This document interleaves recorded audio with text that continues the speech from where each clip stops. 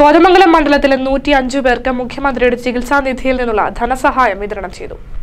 കോതമംഗലം നിയോജക മണ്ഡലത്തിൽ 21 ലക്ഷം രൂപയാണ് മുഖ്യമന്ത്രിയുടെ ചികിത്സാ ദുരിതാശ്വാസ നിധിയിൽ നിന്നും ഇത്തവണ വിതരണം ചെയ്തത്. 105 പേർക്ക് സഹായം ലഭിച്ചു. ആന്റണി ജോൺ എംഎൽഎ വിതരണോദ്ഘാടനം നിർവഹിച്ചു.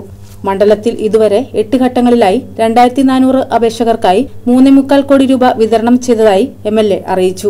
ഇക്കാര്യത്തിൽ സംസ്ഥാനത്തെ 1ാം സ്ഥാനത്ത് തുടരുകയാണ് കോതമംഗലം. കോതമംഗലം നിയോജക മണ്ഡലത്തിൽ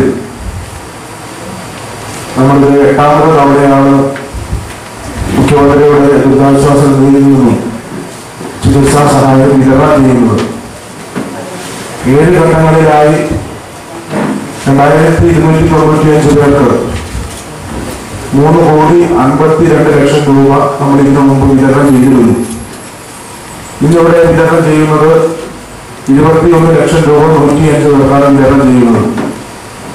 അപ്പോൾ ഇന്ന് വിതരണം ചെയ്യുന്നതും കൂടി കോതമംഗലം മണ്ഡലത്തിൽ ഏതാണ്ട് 3,73 ലക്ഷം രൂപ 2400 വരുന്ന ആളുകൾക്ക് ഈ ചികിത്സാ ധനസഹായമായി ഈ കഴിഞ്ഞ നാളുകളിൽ നമുക്ക് വിതരണം ചെയ്യാൻ കഴിഞ്ഞിട്ടുണ്ട്.